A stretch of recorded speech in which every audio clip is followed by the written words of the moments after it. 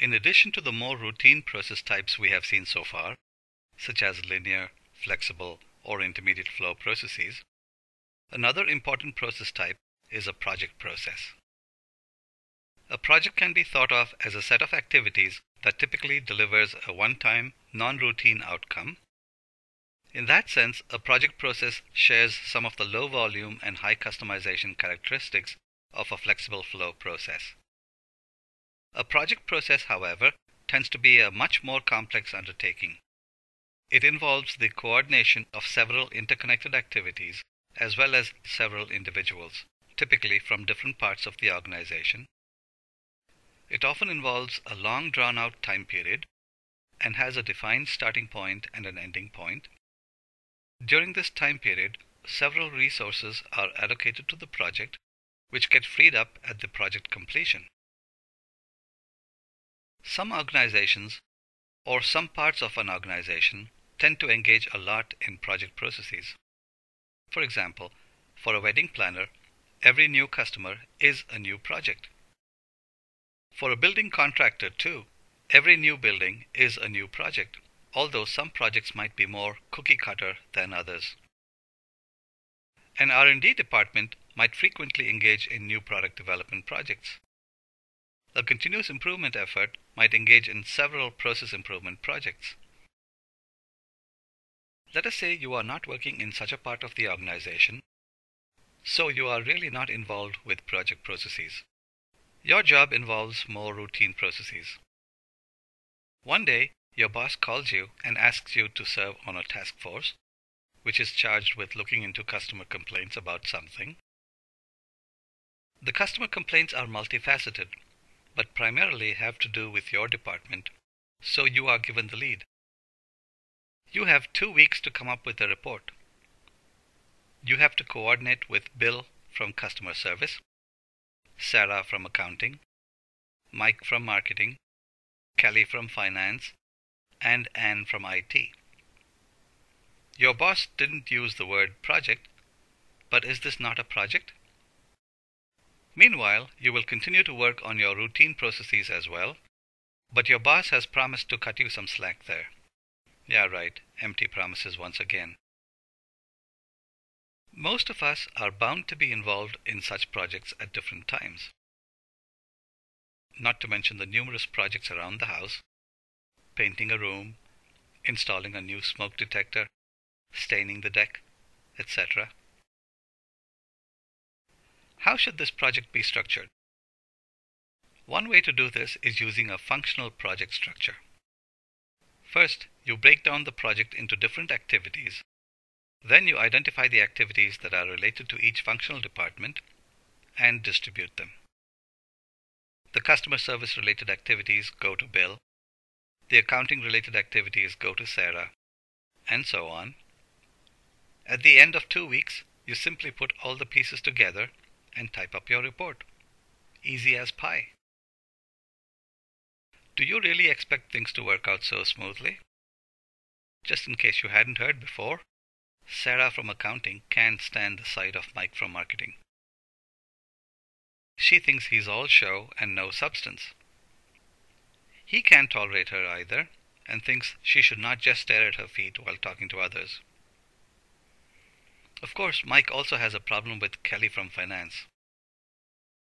On more than one occasion, she has made snide remarks about his poor Excel skills. And did you know Kelly recently turned down yet another funding request from Bill in customer service? She seems to have made it a habit. He thinks very highly of her, of course. Bill also has a long-standing feud with Anne from IT. He asked for a certain software to be installed on his laptop, but Anne is dragging her feet on configuring it. Actually, everyone has a problem with Anne. When was the last time the IT people ever showed up to help you when your computer blew up in your face? Let's say we wave a magic wand and take away all the personality conflicts. The fact of the matter is, we still have a diverse group of people from different backgrounds who don't even speak the same language. One speaks accountingese, another speaks marketingese, another financeese, and so on. Moreover, each person also has several other responsibilities piled on them.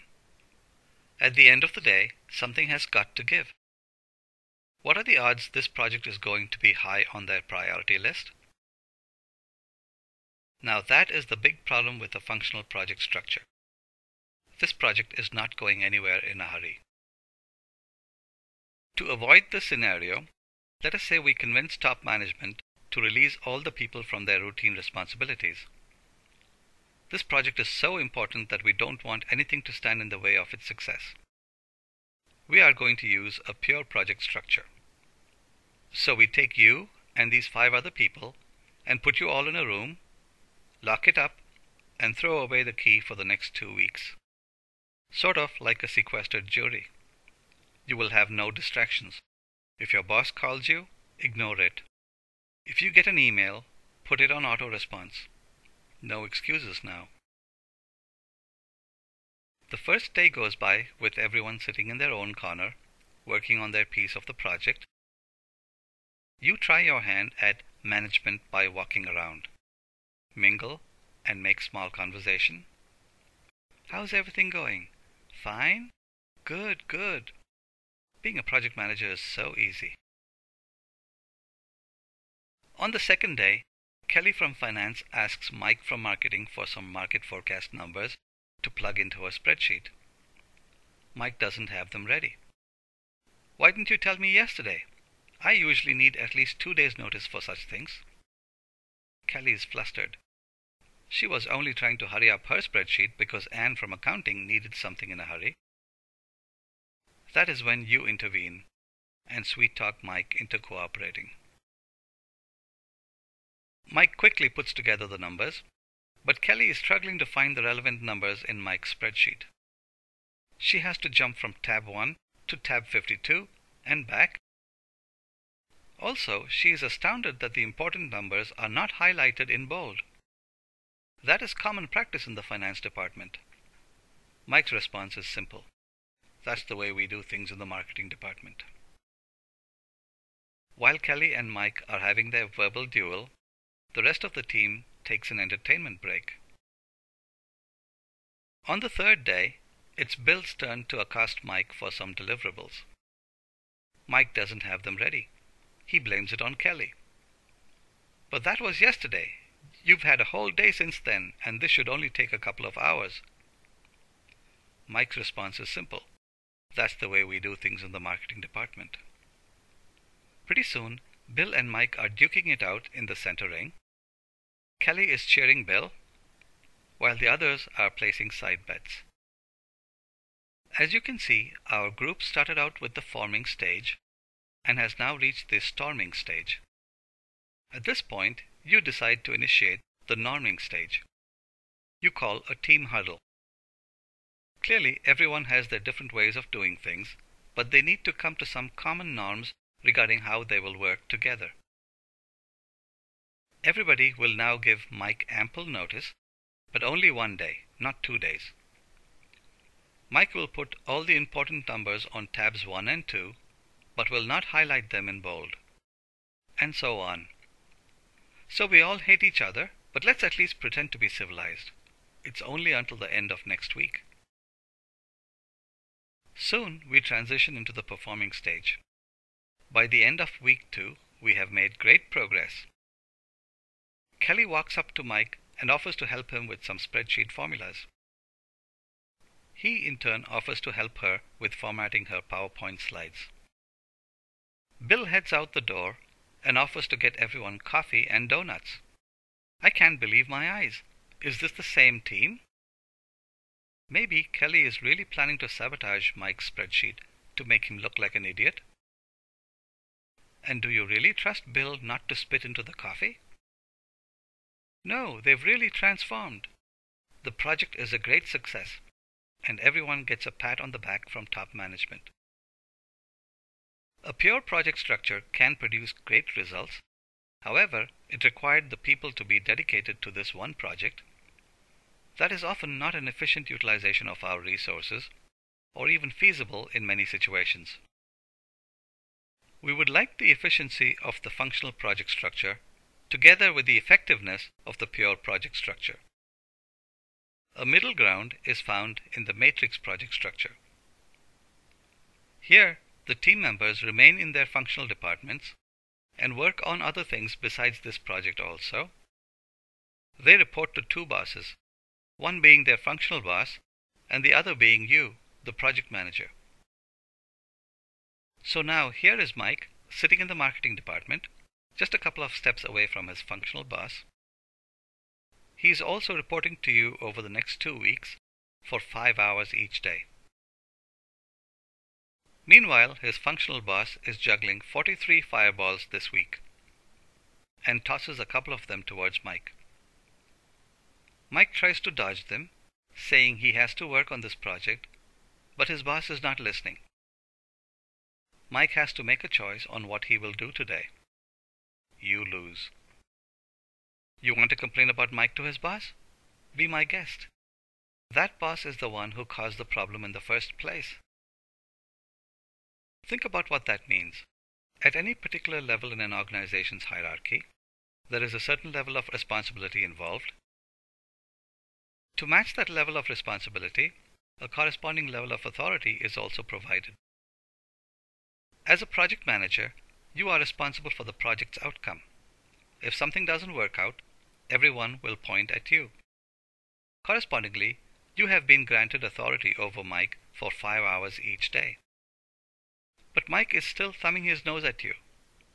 How is that? Your authority is only on paper. That is often the nature of a project manager's job. You have a lot of responsibility, but your authority is theoretical. How are you going to get that requisite authority? Only by being highly persuasive. You need to persuade Mike, as well as Mike's boss. Likewise, think about persuading everyone else on your team, as well as their bosses. Clearly, people skills are hugely important in project management. In addition, the fact that you were even considered for this role implies that you must have strong expertise in your own functional area. But is that all it takes? Consider this situation. When Mike talks in his marketingese jargon and tells you that such and such a report will take 3 days, is he pulling a fast one? Too bad for him. You know enough marketingese to keep him in check. When Sarah speaks her accountingese, only Kelly with her financese skills can understand her somewhat. But Mike, Bill, and Anne are totally lost. Who is going to be the interpreter? Yes, you. And when Anne speaks her ITEs, everyone looks to you for interpreting. And when Bill speaks his customer services, you are called in once again. So as a project manager, not only do you need strong expertise in your own functional area, but you had better have pretty good cross-functional skills as well.